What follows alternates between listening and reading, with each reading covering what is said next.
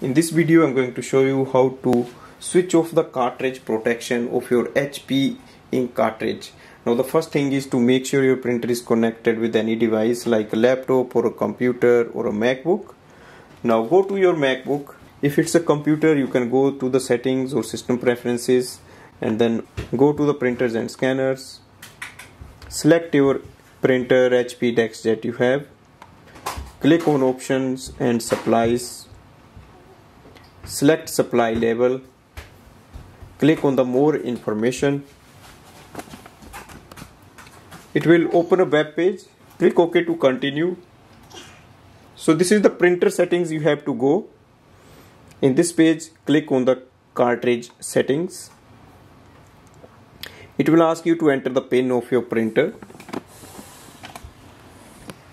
Now the printer pin is usually at the back of the printer, or pin can be found at the back side of the ink cartridge door. You have to enter that pin number here. Enter the pin and click submit. You will get the option here for the cartridge protection. Now select on or off. So select the off button and click on the apply. So changes are successfully updated. Now click OK.